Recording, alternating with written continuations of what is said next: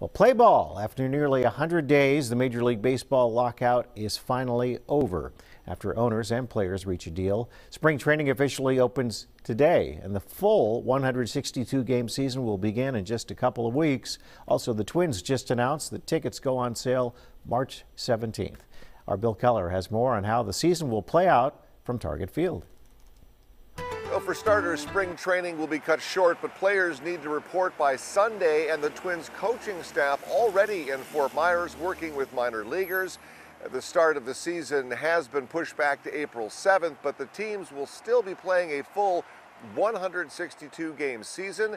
Inside Target Field, ground crews already wasting no time getting the ballpark ready for opening day when they will host the Seattle Mariners.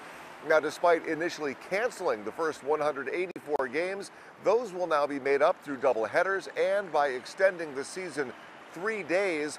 And once the deal is approved, over the next few days, things could get interesting.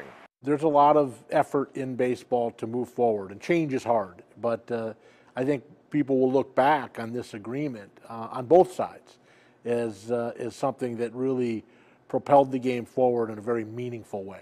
Now, in addition to the new financial agreements, the deal also includes some pretty big rule changes. The National League has added a designated hitter so pitchers don't have to go to bat. The playoffs will expand from 10 to 12 teams, and advertisements will now be allowed on helmets. More changes could also be implemented next year, including a pitching clock, but most fans just happy to have baseball back. At Target Field, Bill Keller, Fox 9.